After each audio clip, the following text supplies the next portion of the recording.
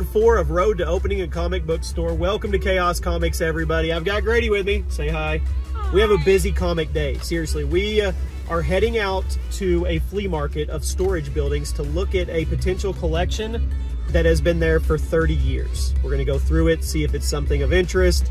30 or 40 years.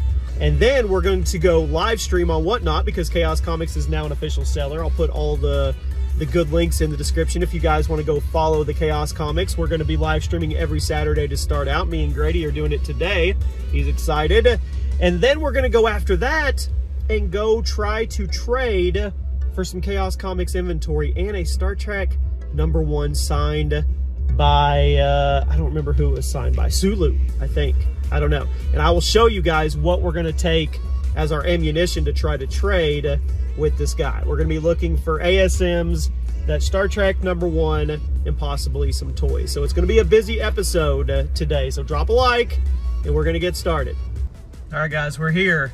Hopefully there's treasure hidden in one of these storage units with comic books that nobody's seen forever. We did it. There's about 2,500 books here. There's about 30 or 40 graphic novels and hardbacks that are signed.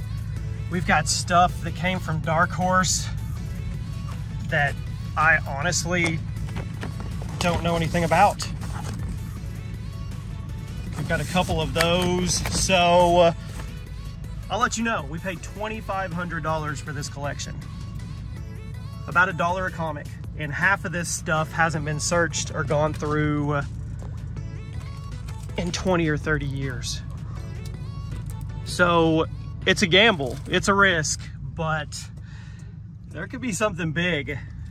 I'll keep you guys posted. Now we're heading in to trade this box of comics, hopefully for a Star Trek #1 signed by Sulu and some toys. It's a comic day. Able to make a trade actually for some pretty cool toys. That's a really cool Batman, a Deadpool that I've always wanted. I don't even know if I want to sell it, to be honest with you.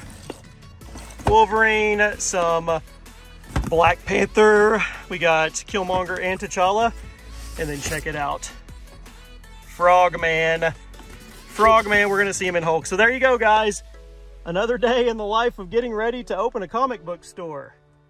Till the bye.